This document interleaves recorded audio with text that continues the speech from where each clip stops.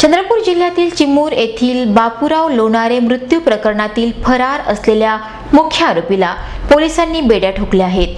कैलाश लोणारे असे या आरोपीचे नाव असून कैलाशच्या अटकेनंतर या प्रकरणातील आरोपींची संख्या 2 वर पोहोचली आहे। चिमूर नजीकच्या नेरी येथून कैलाशला अटक झाली असून न्यायालयानं त्याला 2 दिवसांची पोलीस कोठडी सुनावली आहे। चंद्रपूरच्या चिमूर पोलिसांना बापूराव लोणारे मृत्यू प्रकरणातील मुख्य आरोपीला अटक करण्यात यश आले। चिमूरच्या गुरुदेव वार्डातील बापूराव लोणारे आणि कैलाश या तसंच ओमप्रकाश लोणारे यांच्यात जागेच्या कारणावरून वाद होता। बापूराव हे कैलाश आणि ओमप्रकाश यांचे चुलत काका असून 3 सप्टेंबरला या चुलत्या पुतण्यांमध्ये परत वाद झाला। त्यामुळे संतप्त पुतण्याने बापूराव यांच्यावर फावडा आणि काठीनं जीवघेणा हल्ला करत पळ काढला।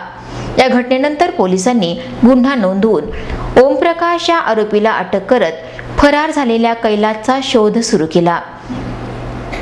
या दरम्यान नागपुरात उपचार घेत असलेल्या बापूराव लोणारे यांचा मृत्यू झाला। दरम्यान गेल्या महिनाभरापासून गुंगारा देत असलेला कैलाश लोणारे हा मुख्य आरोपी चिमूर जवळील नेरी गावात असल्याची माहिती पोलिसांना मिळाली। त्यानुसार पोलिसांनी सापळा रचत पळून जाण्याच्या प्रयत्नात असलेल्या कैलाशला बस स्टँडजवळ अटक केली। सध्या हा आरोपी न्यायालयीन निर्णयानुसार पोलीस कोठडीत असून या प्रकरणाचा अधिक तपास पोलीस निरीक्षक प्रमोद मडामे यांच्या नेतृत्वात सुरू आहे।